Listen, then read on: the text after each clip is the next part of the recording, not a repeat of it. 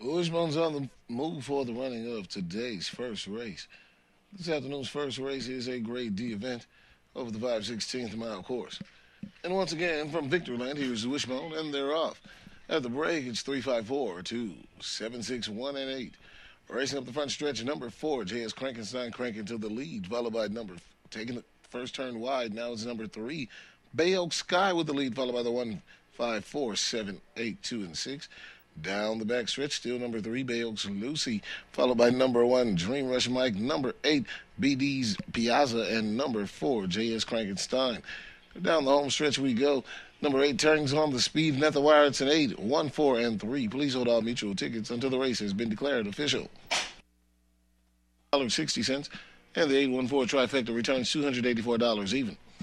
Official race time 31 and 30 hundredths.